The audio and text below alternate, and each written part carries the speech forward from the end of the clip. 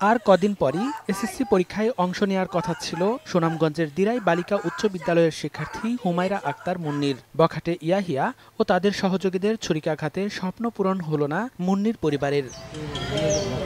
প্রত্যক্ষদর্শীরা জানায়, স্কুলে আসা যাওয়ার পথে প্রায়ই উত্ত্যক্ত করত বখাটে ইয়াহিয়া। এ নিয়ে বিভিন্ন সময় সালিশি বৈঠক করে ইয়াহিয়াকে সতর্ক করা হয়। শনিবার রাতে বখাটে ইয়াহিয়া ও তার সঙ্গীরা ঘরে ঢুকে উপর্যুপুরি ছুরিকাঘাত করে পালিয়ে যায়। পরে গুরুতর অবস্থায় মুন্নিকে উদ্ধার করে সিলেট ওসমানী মেডিকেল কলেজ হাসপাতালে নেয়ার পথে তার মৃত্যু হয়। বাসার ঢুকেই এই ঘটনা ঘটাইয়া এরপরে মা চিল্লাপাল্লা করিয়া আর কোনো ধরনের কোনো এর ধরতে পারছে না। খবরে আসা যাওয়া পথে ডিস্টার্ব করে ছেলেটাই, তো তার অভিযোগ গ্রহণ নিয়েছে, মামলা করেছে। নৃশংস যে হত্যাকাণ্ড যে ঘটিয়েছে, যে বখাটে, তার আমরা উপযুক্ত বিচার চাই। এদিকে খবর পেয়ে রোববার সকালে ঘটনাস্থল পরিদর্শন করে অভিযুক্তদের গ্রেপ্তার সহ প্রয়োজনীয় পদক্ষেপের আশ্বাস দেন পুলিশ সুপার।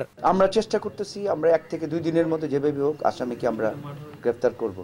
আমাদের অভিযান বিভিন্ন টিম বিভিন্ন জায়গায় কাজ করতেছে, অভিযান অব্যাহত আছে। এ ঘটনায় দিরাই থানায় বখাটে ইয়াহিয়ার বিরুদ্ধে সাধারণ ডায়েরি করেছেন মুন্নির পরিবার। সময় সংবাদ, সুনামগঞ্জ।